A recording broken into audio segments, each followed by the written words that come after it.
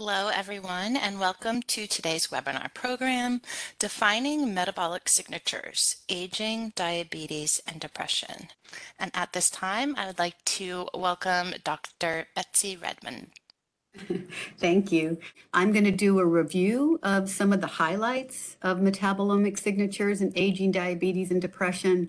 But DSL is starting a DSL Academy, and it'll have the long version of each of these, and then have some other OMX training and some GIMAP stuff. Okay, so metabolomics is the analysis of all metabolites in a system, referred to as the metabolome.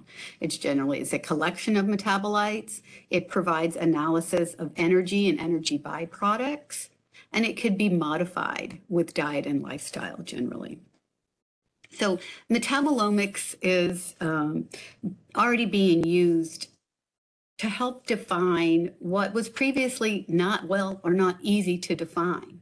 So the NIH research has included it in looking at stage of kidney disease, in looking at things like pregnancy complications, and looking at tumor and how to look at those better. So it's pretty varied. The metabolome is relatively recent entry into the omics spectrum and is represented by metabolites that transcend the genome and the proteome. So they represent the most downstream stage of metabolism. So you have RNA, DNA in the genome, the proteins in the proteome, and then metabolites like lactic acid, citric acids, things that are endogenously produced. So metabolomics identifies how well a person functions. So a phenotype really makes what kind of person got made, and then so metabolomics is going to see how you function, and metabolomic signatures are really looking at that. So research is finding that most diseases result in a specific metabolic pattern or signature that's reflective of specific cellular activities. So it's important to know, what area you're looking at, what pathways, and know all those. So, in integrative and functional medicine, we'll look at metabolite A, metabolite B. So we know that pathway. If the enzyme's not working, then we have metabolite C. And so we need to know all the areas of a pathway to really get an idea of the metabolomic signature. So this is kind of the diagram that you'll normally see in metabolomics research. You see some other ones, but I think these are the most clear. So they're looking at specific disease, and then they're looking at what pathways are most impacted. So they'll look at whole things like amino acid metabolism, serine glycine threonine metabolism. So this one, tryptophan metabolism, stands out as significant. So if you're going to look at tryptophan metabolism and metabolites, you then go in and look at all the specific pathways within tryptophan and those individual pathways. So this is just looking at the kynurenine pathway. It's not looking at serotonin or the indoles, and looks at each of their enzymes, and then you look at nutrient cofactors. So kind of digging deeper. So generally, metabolites include in metabolomics organic acids, amino acids, steroids, breakdown products, fatty acids. So at DSL, we have the omics profile, and it's set up to look at markers. It looks at the same things all organic acids are going to look at, but it also is going to look at them in a way that's conducive with looking at metabolomics research. So there's metabolic processing, glycolysis, and fatty acids going into Krebs cycle, the pathways of the amino acids, looking at nutrient cofactors and diet, stress and mood markers, toxins, and then the impact of microbial metabolites. So we're going to look at aging first. So aging biology is intimately associated with dysregulated metabolism, and that's one of the hallmarks of aging. And this diagram here is from a study, and they looked at the top 100 metabolites most strongly influenced by age, and then looked at the effects over 10 years.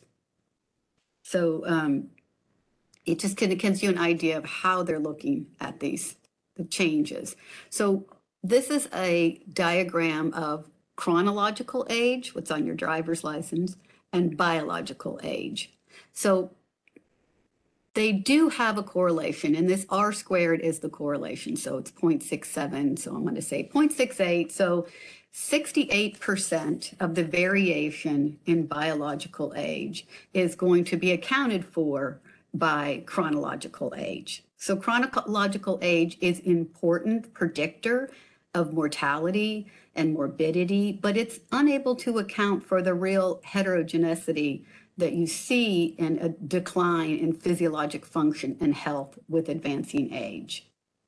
So this I find really interesting. So if you find there's these two men, and they're both about 20 something, and one has a biological age below 15, and the other one's like 40.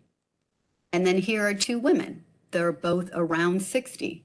One has a biological age below 35, and the other one looks like she's close to 95. So what's accounting for those differences?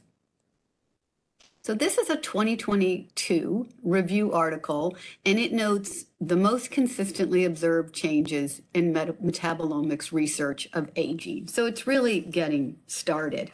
And it's looking at those things that are going to change in the pathway. So amino acids. Tryptophan generally is found to decrease with age, and tyrosine goes up. These changes in lipids are probably familiar. Most people's lipids kind of go up.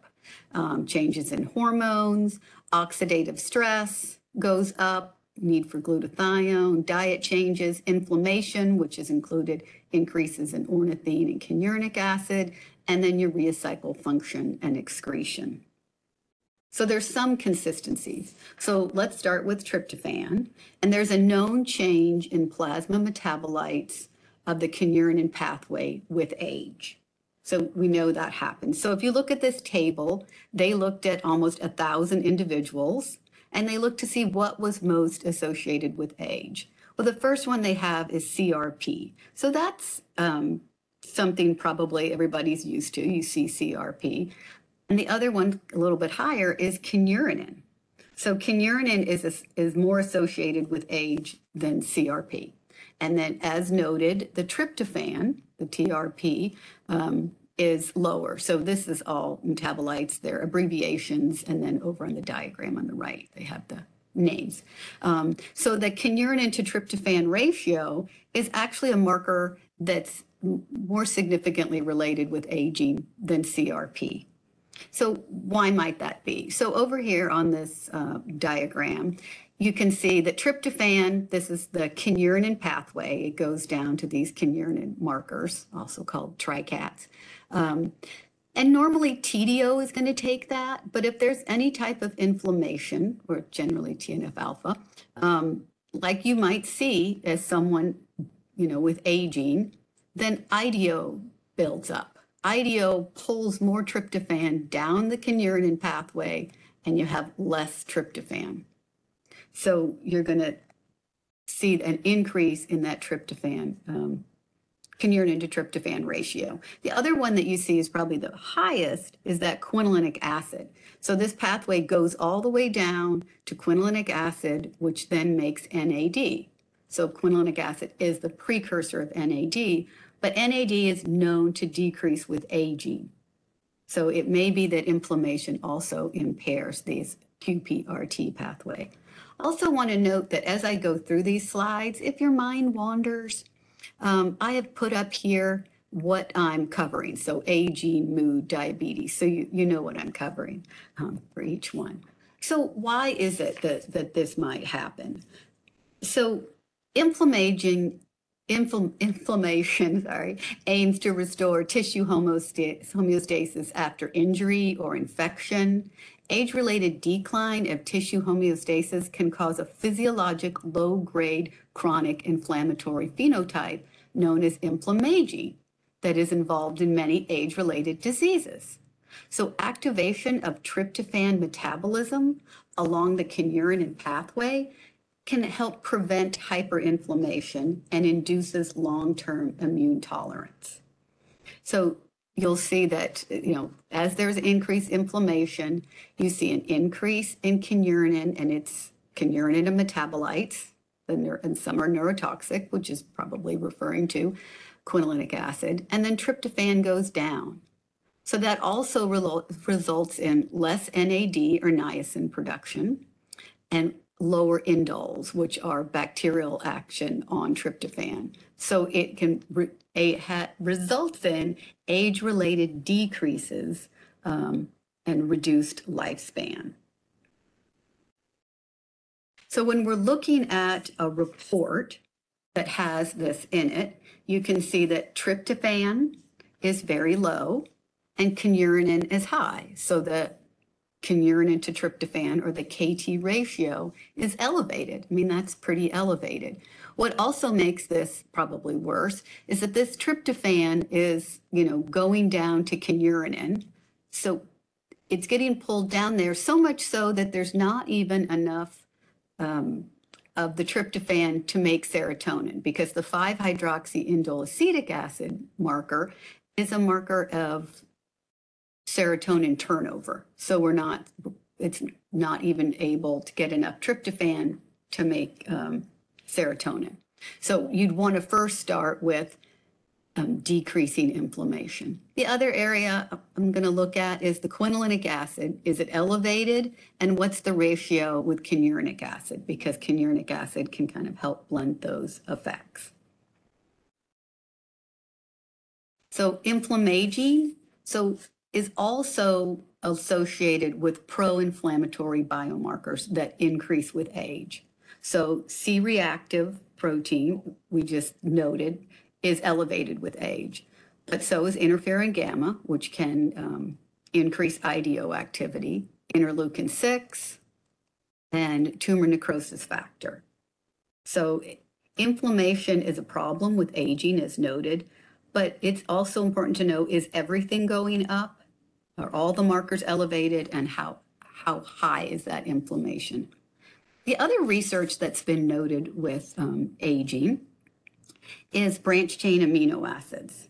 So these are two 2022 articles, both finding that blood levels of branched-chain amino acids decrease in healthy individuals, generally thought to be due to, sarcopenia or loss of muscle mass.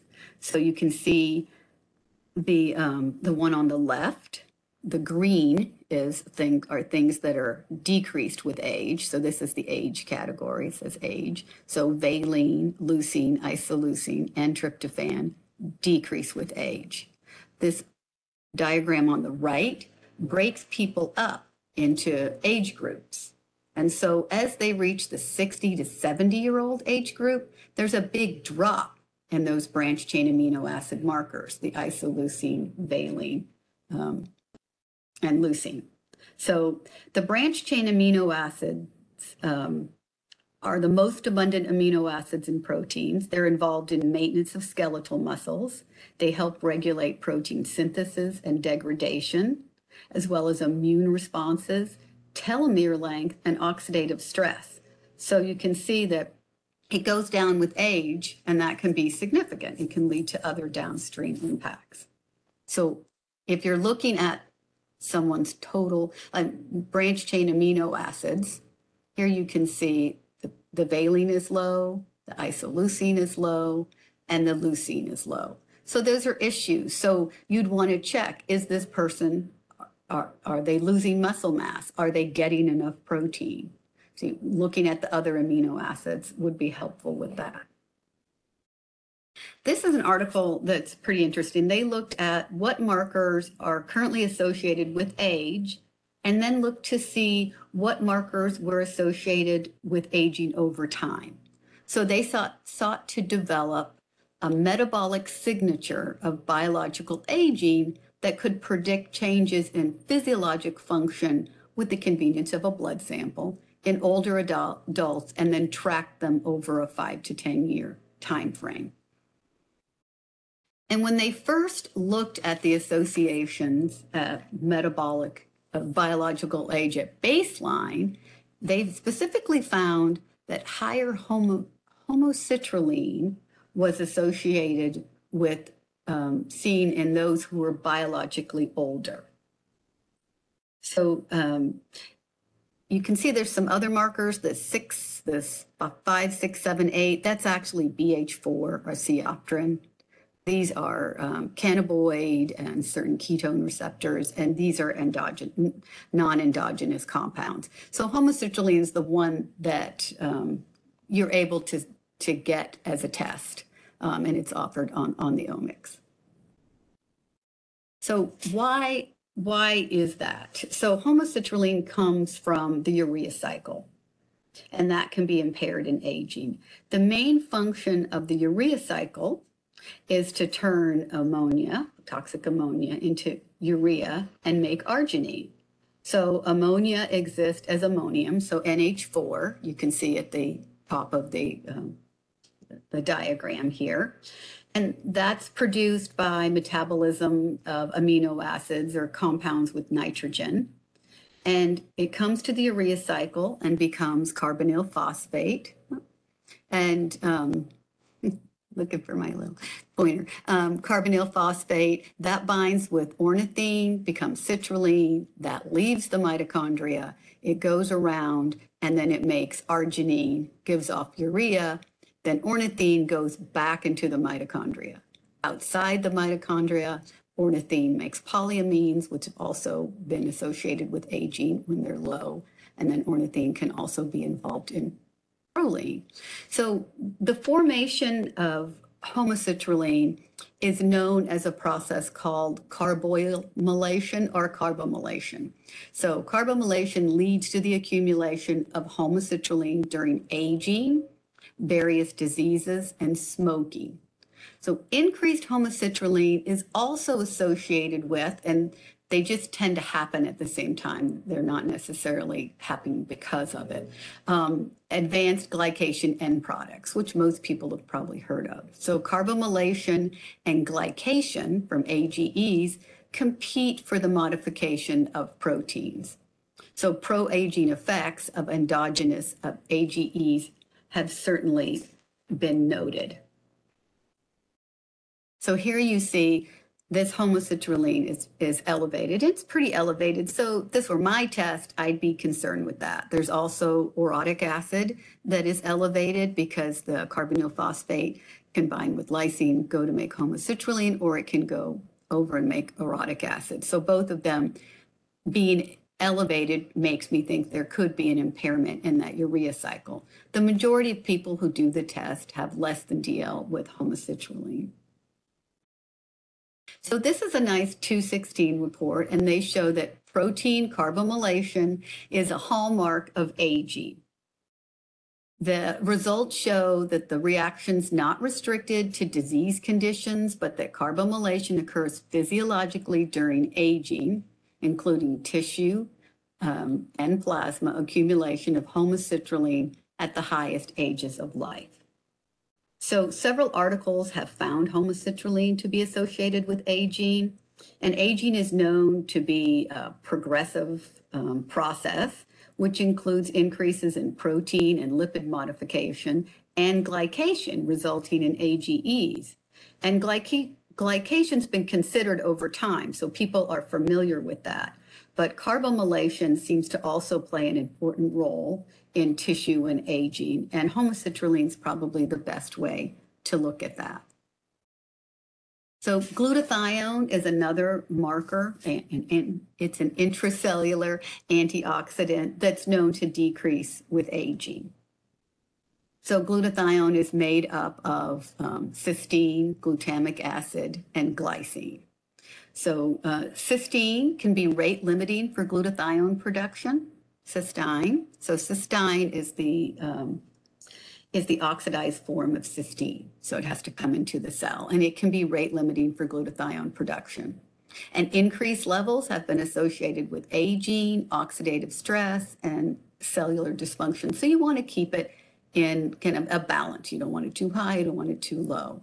Alpha hydroxybutyric acid, it gets shot off of cystathionine when it goes to make glutathione, so it's used as a marker to identify if there's increased rate of glutathione synthesis. So is more glutathione being made? Elevated pyroglutamic acid has been shown to increase with age and is thought to be related to cysteine insufficiency or glycine availability, and both are needed for glutathione production. So here we see someone that has low cysteine, looks like they're making a lot of glutathione with that elevated alpha hydroxybutyric acid, and then elevated pyroglutamic acid. So clinicians may add either glutathione or NAC or glycine. This is the table that I've made that looks at the patterns with aging that are seen.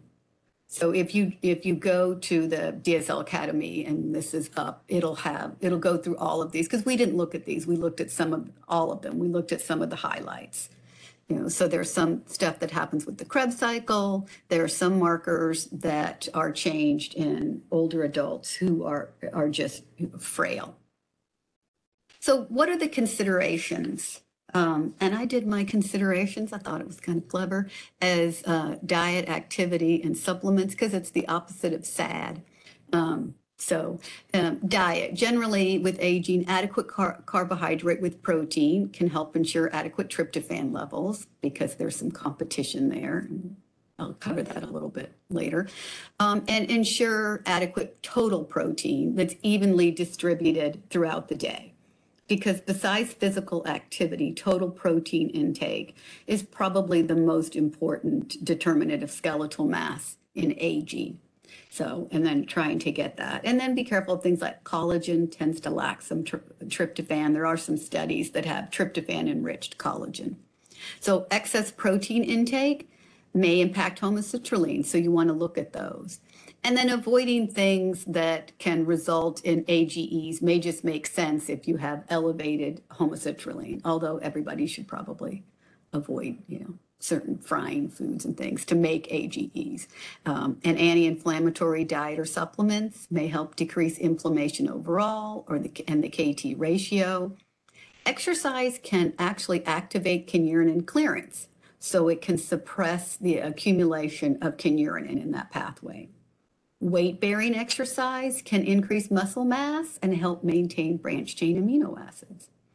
Adequate sleep can help ensure better immune function and, support dietary insufficiencies, nutrients, fibers, targeted treatments like anti-inflammatories, fish oil, NAD, and then consider, is there a need for glycine or NAC glutathione support?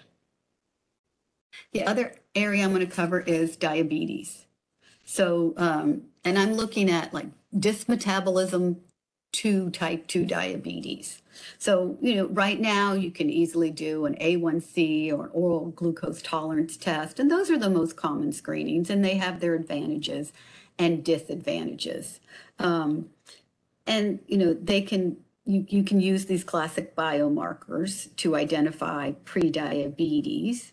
But it may not be quite useful enough. And metabolomics can be considered for, used to help differentiate the metabolic function. So start looking at what's happening at the metabolic level or molecular level. So prior to the onset of prediabetes, the level of ketones, branched chain amino acids, and aromatic amino acids, and the glutamate and glutamate ratio are known to increase. So here, beta hydroxybutyrate or butyric acid is a ketone, and that increases. The glutamate, this is glutamate to glutamine ratio increases.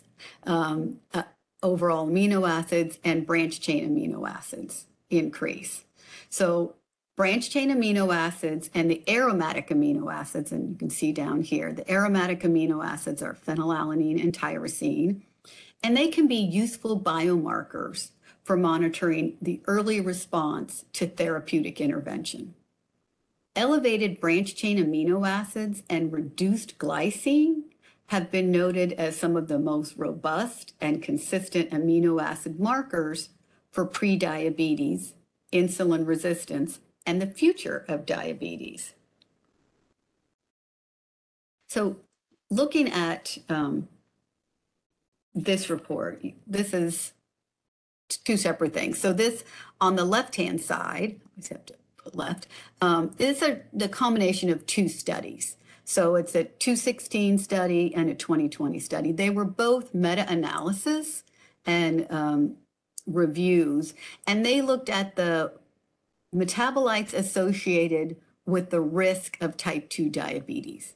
So they both found the same things, that increased branched chain amino acids, or isoleucine, leucine and valine, tyrosine and phenylalanine, and alanine, and were associated with higher risk of type 2 diabetes and lower levels of glycine and glutamic acid. So in those with impaired fasting glucose and type 2 diabetes, the fasting level of branched chain amino acids, aromatic amino acids, and alanine increased as glycemic control was lost. So you can see this as an example of somebody, and this is, somebody who actually had very uncontrolled diabetes. And the response might be, well, they already knew they had uncontrolled diabetes. So what does this help? So this lets you see at a molecular level how impacted it is. So these are pretty striking numbers as far as plasma branched chain amino acids, these all being elevated, and then the glycine and glutamine being low. So changes may be easier to see in these molecular levels.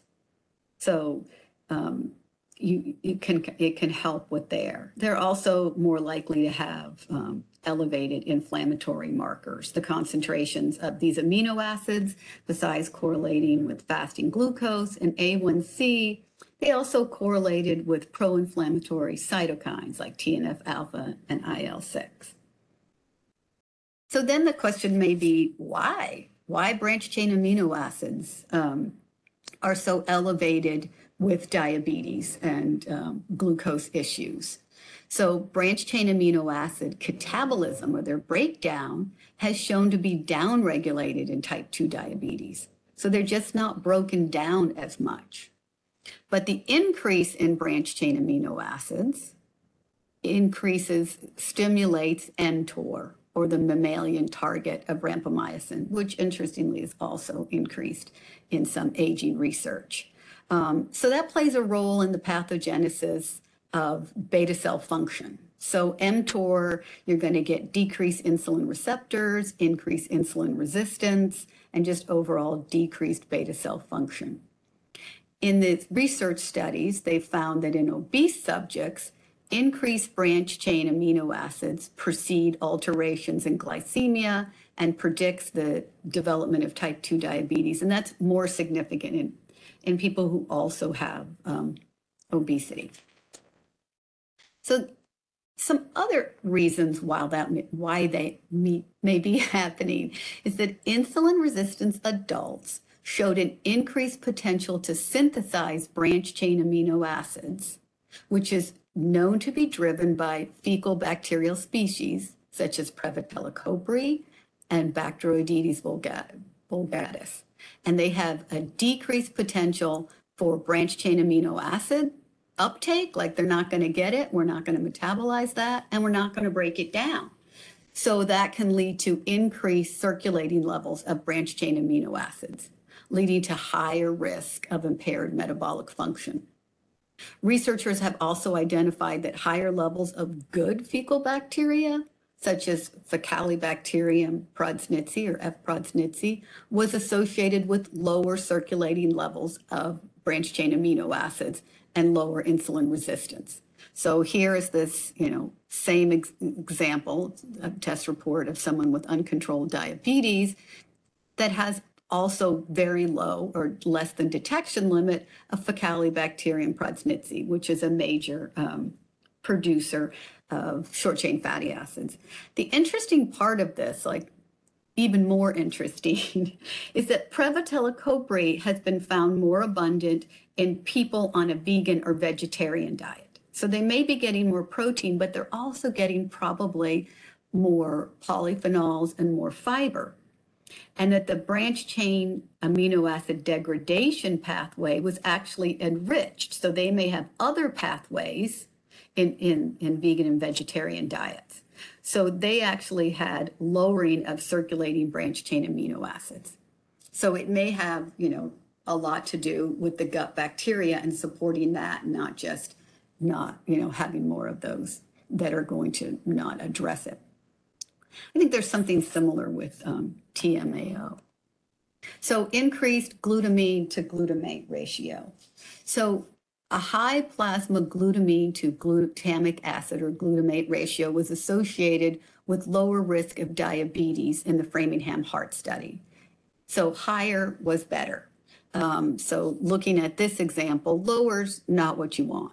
It was also found in the large primate study and in another large study here. So you may see it listed as glutamic acid to glutamine, different ways, but what it comes down to is that you want more glutamine and less glutamic acid. So however they put it. Glutamine supplementation in some studies has been noted to improve some glucose control, and it didn't have an impact on lipids such as LDL. So that's something you may want to look at.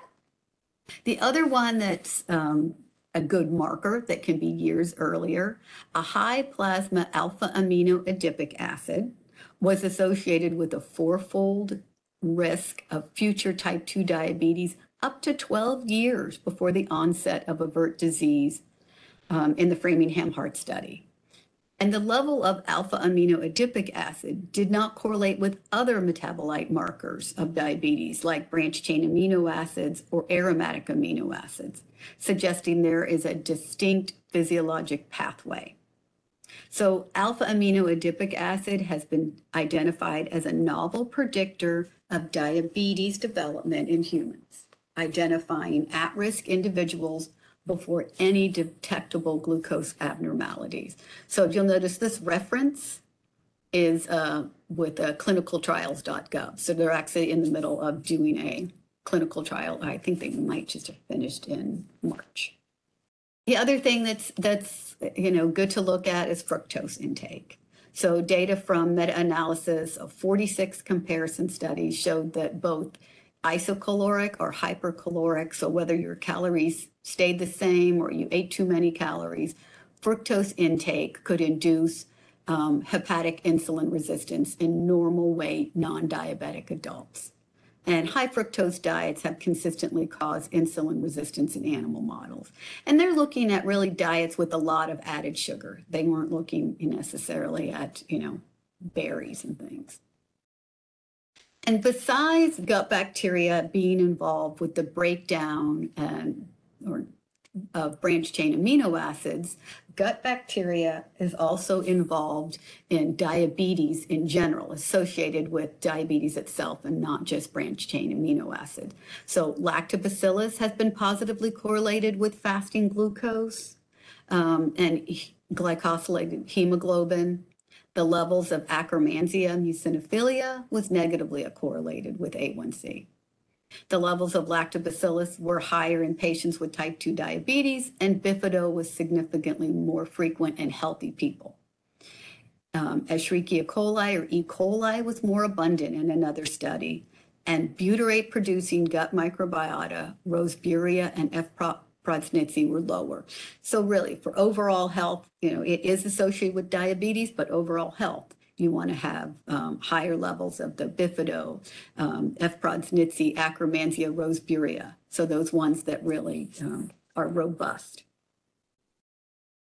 So these are markers associated with diabetes. Again, they are, I didn't cover all of those. And so the module will have more itself. So there is some looking at some metabolic processing that's pretty good research there, some of the nutrition, but generally you're going to find higher levels of these branched chain aromatic amino acids, a need for glutathione, and equal, surprisingly, is considered protective for that.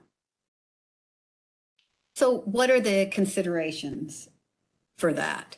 So balance diet, so animal-based diet and plant-based diet. So balancing those proteins to kind of help not having those branched chain amino acids overwhelm. Avoid nutrient excess, so limit added sugar. So some of these are obvious, but if you're doing metabolite, if you're looking at the metabolites, you can see what they're doing. Increase fibers and polyphenol to build good gut bacteria.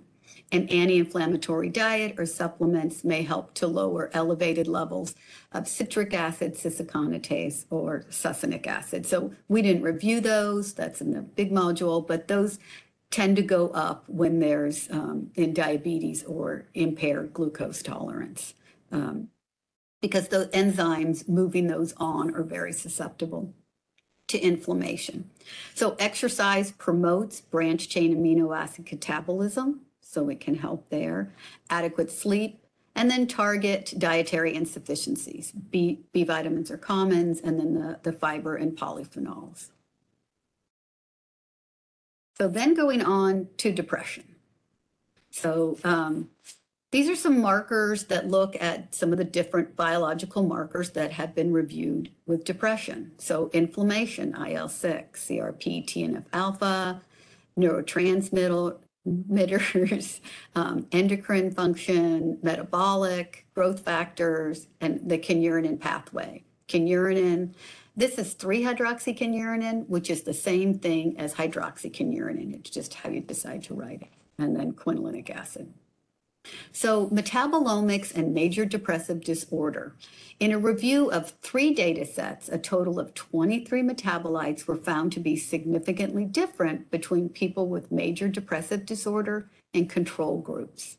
After qualifying for statistical issues, subgroup analysis was done based on antidepressant exposure and revealed the differences between people who had major depression and were antidepressant free and people who had depression and were on antidepressants.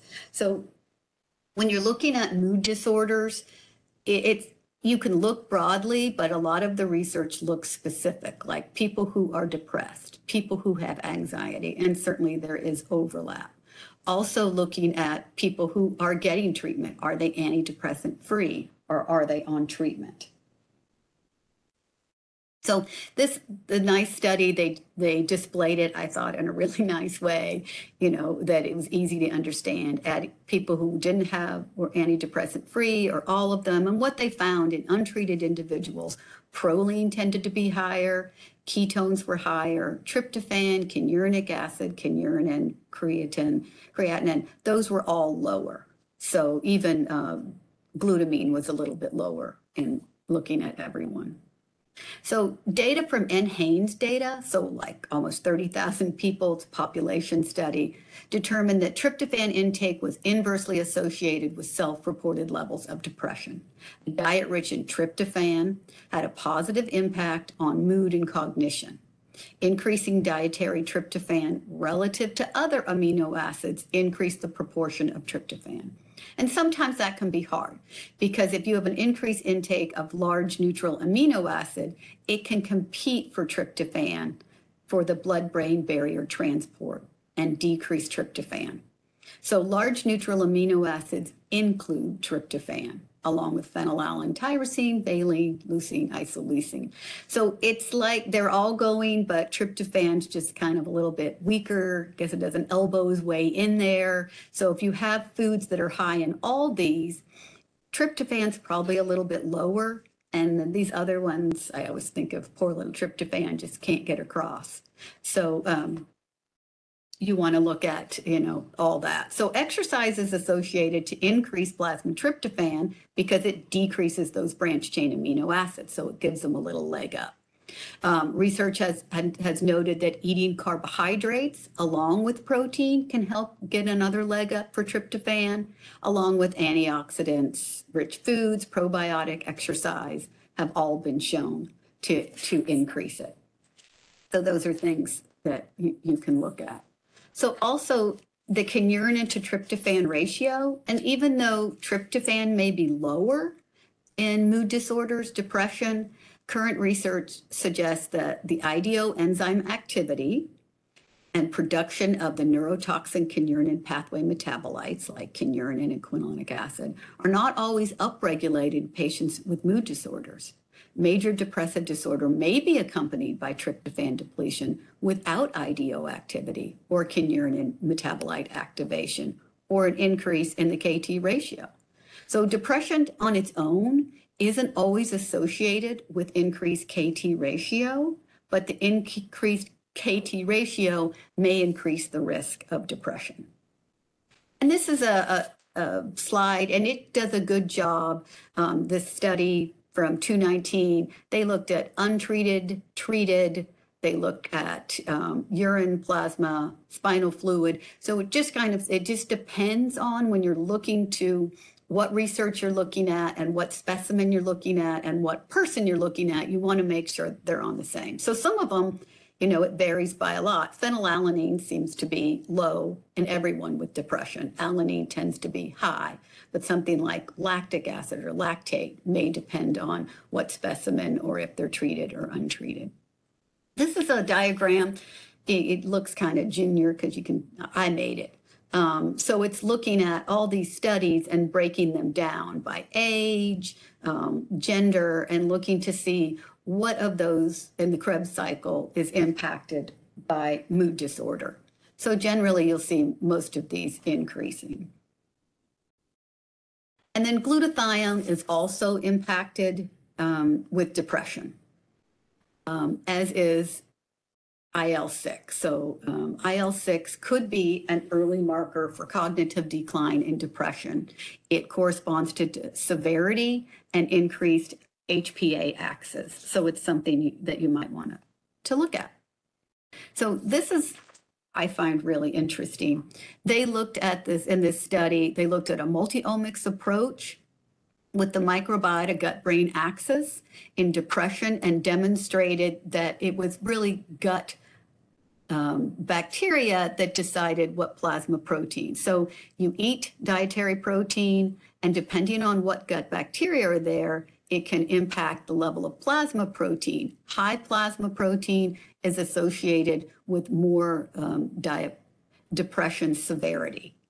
So if people had high levels of intake and high plasma protein, they were more likely to be more depressed. So plasma protein, proline, was positively associated with Enterobacter, Prevotella, and negatively associated with Bifido and Roseburia. So it really went back to having good gut bacteria. There were some subjects who ate higher levels of proline, but had low plasma proline, and they found that they had good microbial composition of gut bacteria. So plasma proline levels are dependent on the gut microbiome composition and functionality. So the authors of the study had proposed that diets with reduced proline content may have a strong impact on ameliorating depressive severity, and that targeting microbiome with increased fibers and reduced dietary proline may open new windows. So you can see this person has high proline and hydroxyproline. It could be from collagen catabolism, but it may also be from diets and related to their level of gut bacteria. They don't look terrible, but Roseburia is pretty low. So gut microbiota and major depressive disorder on its own, without looking at its relationship with proline, they've certainly found that that matters, and that F. prodsnitzi and Roseburia, if they're low, can be related with more depression. So that was a small study, but F. prodsnitzi has been consistently associated with higher quality of life indicators in the Flemish Gut Project. And then this is the table to look at with major depressive disorder. So considerations, so help ensure adequate protein levels, balance animal protein with carbohydrates, so tryptophan, you can give it its leg up, increase fibers and polyphenols. Exercise, again, can move out the kynurenine accumulation, adequate sleep. And then I think here more than anything, like moderate circadian rhythms, gut bacteria can play a big part. Gut bacteria, they don't like to do a lot of work at night either. So, and then people do better I think, with the whole chrononutrition. And then supplements, want to have targeted supplements, anti-inflammatory. You can think of 5-HTP. If they have a high KT ratio, you likely don't want to add tryptophan that would just feed that KT ratio. So a lot of clinicians may use 5-HTP. And then targeting gut with polyphenols and fibers. So I've also put this together, and it's just looking at the things that were covered: aging, diabetes, and mood, and what are things you see that are consistent and what are not consistent. And hopefully we'll just add to these as if we come out with more research modules. So metabolomics is the comprehensive analysis of all metabolites in a system, and testing can help personalize treatments. So the omics profile is a great way to see at the molecular level what's happening with aging or diabetes or mood disorders.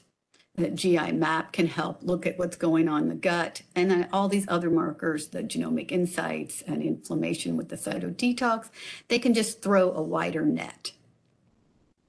So finishing up with the defining metabolomic signatures.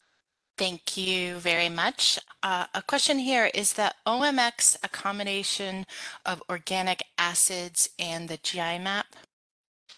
No, the OMX itself, I always look at them together. The OMX profile looks at organic acids, and it also looks at amino acids. So you can do the amino acids by themselves or the organic acids by themselves. And the amino acids can be done in urine or blood, but the main omics profile looks at organic acids and amino acids. So you can see that all the pathways. Is there any references to cancer and metabolics? There's lots. I haven't really jumped into that because it's big. So there may be some certain things that are specific to cancer, but like those NIH studies, they were trying to see which cancers, even like kidney cancer, different kinds and the impact they have. So I think there's a lot, and we'll likely get to that and get a webinar made on that, done on that. It's just something really big to wrap your head around, but there is a lot of information on it. Next question. What does high ketones mean on the OMX test?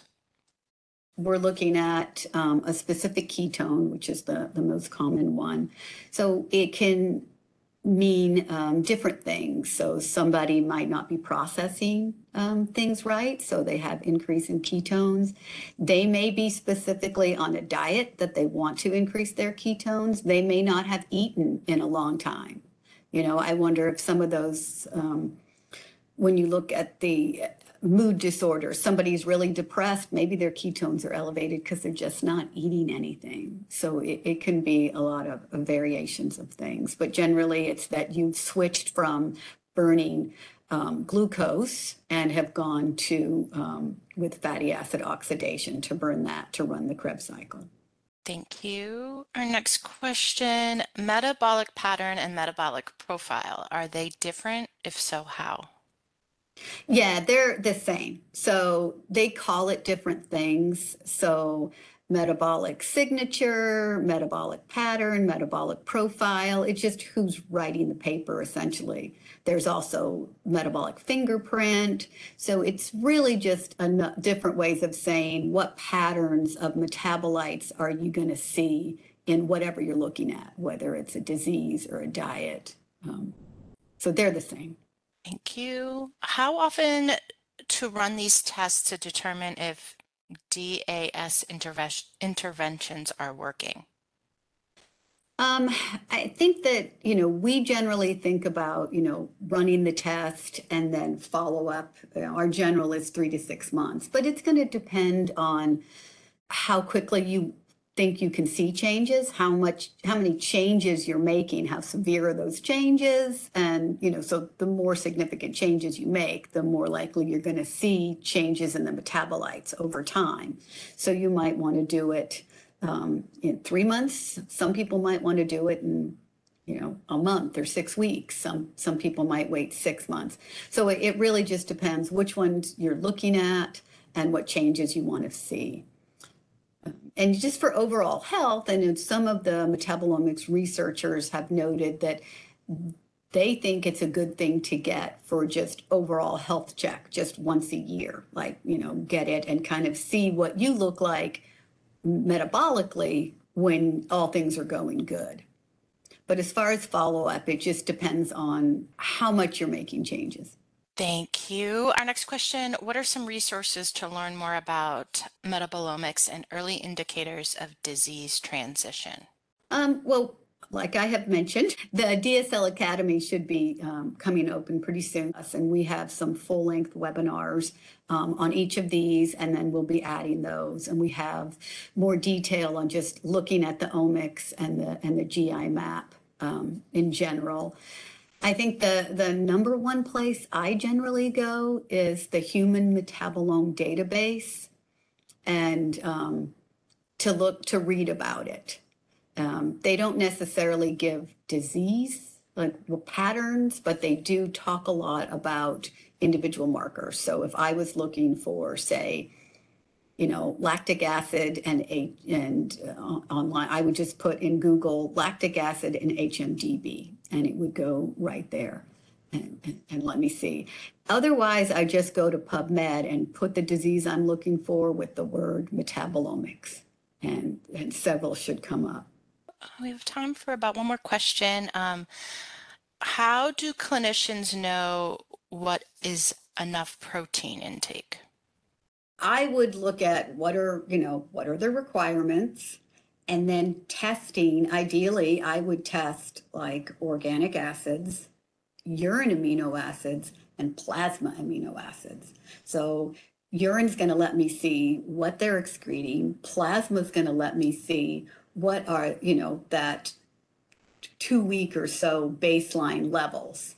And is that person getting enough protein to maintain that level? Probably before I did that test, I might do it as a start, but if you can't, it's hard to do lots of testing, but I would probably get them started on focusing on, getting adequate protein and having that distributed throughout the day, especially in older adults and aging. It's better to distribute it out throughout the day to build that, and then do that for like a month or so, and then test, because you're testing to see, is what I'm doing kind of working. Keep doing it, and then maybe test again. So there's not a perfect way to see for that person. You really have to test to see how are they metabolically processing all that. So things like, certain guidelines are just guidelines, and you won't really know for any individual unless you test. Thank you. And we'll do one last question here. How sensitive to lifestyle, like diet, activity, etc., is the OMX? Are there pre-test recommendations to capture the best snapshot? Yeah, so it's going to be pretty sensitive. Urine amino acids are going to be changed readily, and some organic acids can be changed more readily with diet. Some may just be your metabolic step that you're looking at. Are there pre-test recommendations? Pre-test recommendations, right. Yeah. So that, we have to avoid some pectins. So that's listed in the instructions, because that can specifically interfere with some things like citric acid. It can kind of pump those up. It doesn't interfere with the testing so much as it just bumps those up. There is a big debate on baseline, like, do you want to test and see what are you doing? And however, like how you're living your life, what's your status then? Because if you change what you're doing, you're looking at different markers, because that's not what you normally do. So it's really probably best to just keep doing what you normally do and then test that way, so not to make big changes. So there's not specific things that are going to specifically interfere with running the test. But sometimes there are certain things that may, you'll be able to see, like if something was elevated or super low, you could say, oh, did you do this? And that could account for it. But I'm pro baseline doing what you normally do so you can get a really clear picture of what that is. Great. Thank you very much. And I want to thank Dr. Redmond again for a great presentation, a lot of great feedback in the chat box throughout the webinar. So thank you for your time today. And I also want to thank all of our attendees for taking the time out of your busy day to join us. Thank you all and have a great rest of your day.